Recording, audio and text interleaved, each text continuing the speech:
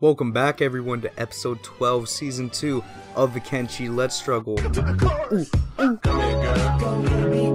Come to the back. VIP. Drink some weed. Let me see what you're twerking with. Returning to Fort Harold, things are going pretty well. We have a pretty sufficient supply of wheat straw going on right now, and we're producing quite a bit of cactus as well. Or at least making sure everybody's fed and making some money back finally. I do need to advance of a technology tree though, so we're going to make a run later on. First though, I need to tend to Fort Harold as I wanted to make sure that everybody was starting to get trained up a little bit more. I had a few people that needed to get trained up in strength, still up to 50.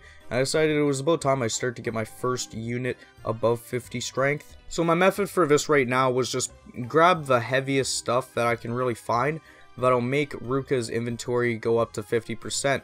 So she's gaining 50% experience from, basically walking around. Now, I'm going to set up a water well over near the pond over here. That way we can set up a worker and she can follow him. Now, before any of this could happen, we were told about some bandit demands. And probably a fucking second later, the bandit demands arrived. Big surprise, of course, it's the Dust Bandits. A huge group of them this time, though, like a fucking shit ton. Watching them flood into Fort Harold was honestly kind of a piss off, We did leave our gates wide open, but either way, they wouldn't be making it that far as Harold and the others ran out into the group in order to fight the army of Dust Bandits. Now, Harold on his own does pretty well and can go against all the Dust Bandits pretty fine, 5 no problem. Meanwhile, same with the other units, everybody was doing pretty well. B02 was holding his own against his own group, as well as Arpo and Wet Axo performing some flashy moves on the fucking idiots. It was nice because I was able to get everybody some experience, and I had Implord on passive during this war, so everybody got a little bit of fighting in. After taking out the melee front lines, we had to go on to the crossbowmen, and I decided, okay, I'll turn Implord off of passive mode, and within a fucking second of turning him on, maybe under a second, he started smashing people with his fucking skull. I started dying when this happened, honestly, in game. This is by far one of my favorite Kenshi moments. After that though, everybody was pretty wounded up. Harold had gotten some pretty fucking rough blows to him, as well as everyone else, so I would need to have him sleep it off and make sure that everybody else was doing alright. We wouldn't have too much time to relax though, as a few hours would pass, we would already have another bandit raid at our gates. Now the skeletons of course didn't stand for this, and I sent them all out to go handle it, and of course they swept house with the swamp ruffians. Really just showing them that they're fucking idiots for pulling up here. No matter how many troops they bring, they're just no match right now. With that mess out of the way, I could go on to look for the water tank. Now, I spent a fucking, minute in-game looking for the damn water tank. Probably just because I'm, smooth brain or some shit. But once I did found it, fucking smooth brain right there. Once I did find it, I put it on the other side of a pond. That way we can travel back and forth between the well and the water tank. And while Kang is going to be doing that, I will have Ruka following him. That way she'll be walking behind him and he'll be, continuously moving between the well and that water tank. Now check back near the end of the episode to see what kind of progress we made. Meanwhile, the people that we had in the cages were starting to starve to death, so I gave them some food and decided instead I was just going to get a mod to fix this. So after reloading with a mod, I was able to talk to one of the bandits and I renamed him to Little Vante. Now the second unit, I renamed them to Pod, but I kept in Triage first. I took out the triangle.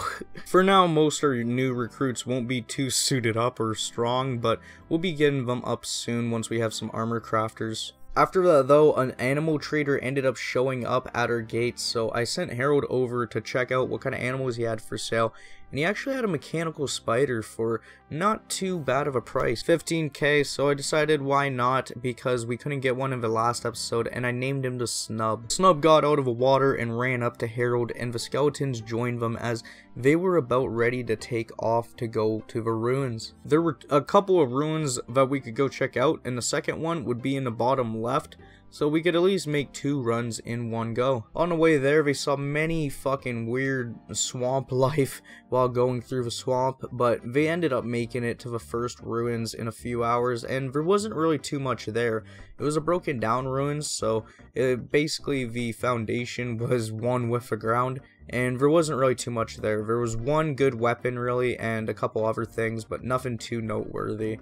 Now, I didn't end there though. I sent them to the next ruins where we did have a little bit more luck. This one seemed to be in actual fucking good shape. Immediately, they were attacked by a skeleton guard that was near the gates. Now, a skeleton guard stood little to no chance against the group, and after they rushed against the gates to go charge it, they ended up actually fucking pushing Skeleton Fox into the fucking place so that he's fighting all these blood spiders that are now coming at him.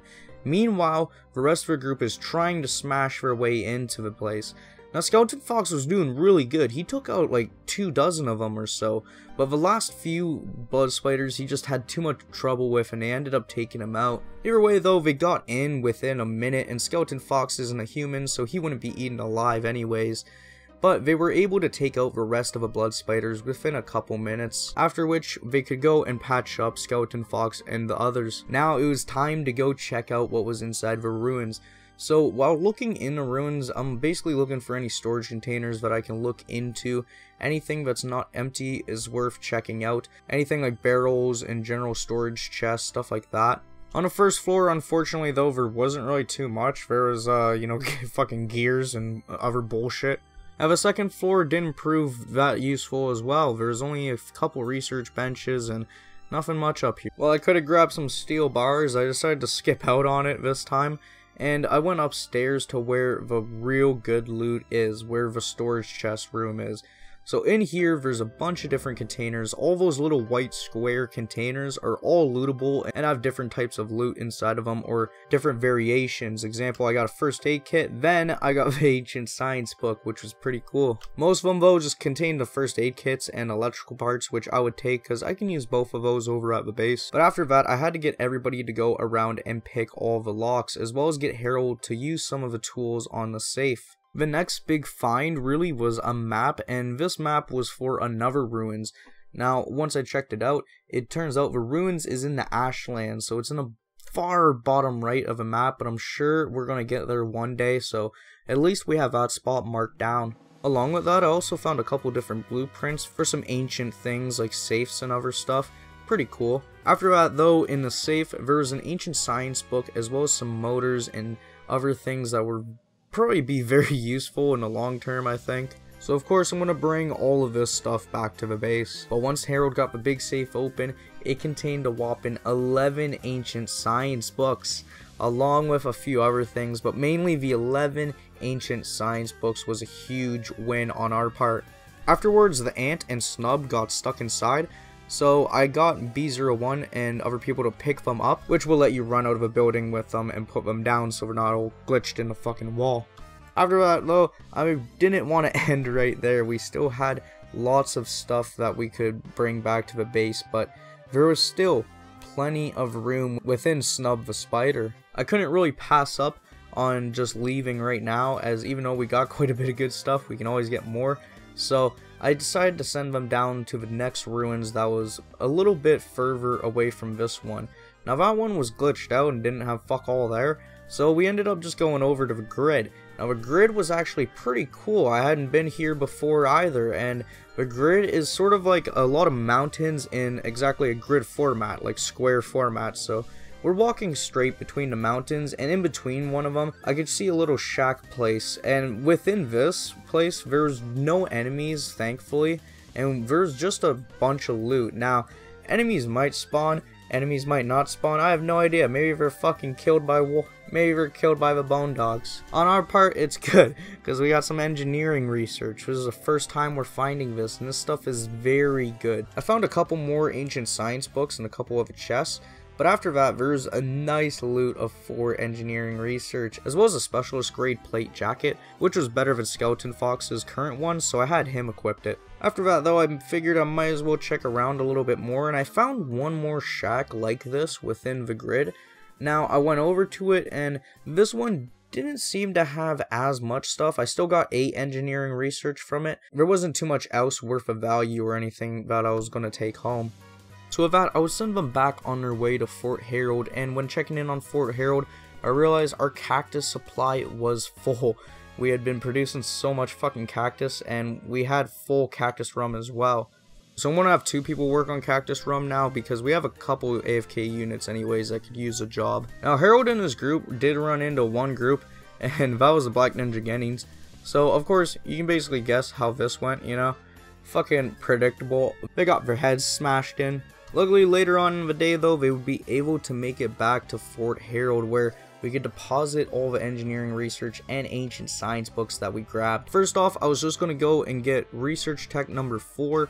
That way we have it, and then I'm going to upgrade the bench. That way we can go and upgrade all the other techs. Now Harold finally has a chance to relax. It's been a while since he got to do one of his favorite things and just science about and learn shit. Meanwhile, Snub, I decided to keep the rest of the stuff that we grabbed just on him for now, as I think we're going to place down a few more buildings soon. And I also wanted to get B01 and Skeleton Fox trained up a bit more, because why not?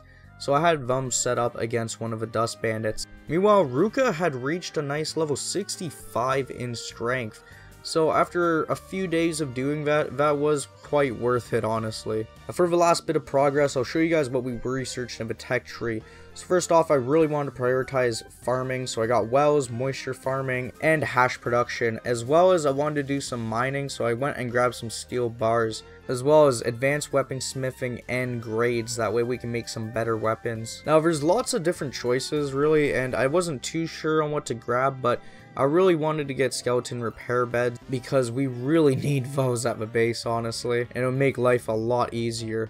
And then I went through to grab a couple of other things like robotics and some other mining things, as well as advanced medicine. Overall, we made really good progress this episode, and in the next episode we're probably going to be doing a lot of base building and stuff like that. But I hope you guys did enjoy this episode of the Kenshi Let's Struggle. Sorry it took a little bit to get out. I didn't have internet for about half a week, so I was kind of fucked over on that part, but thank you guys for all the support recently. As always, if you like the content, make sure you subscribe to the channel and maybe like the video. And with that, I'll see you guys in the next one. Peace.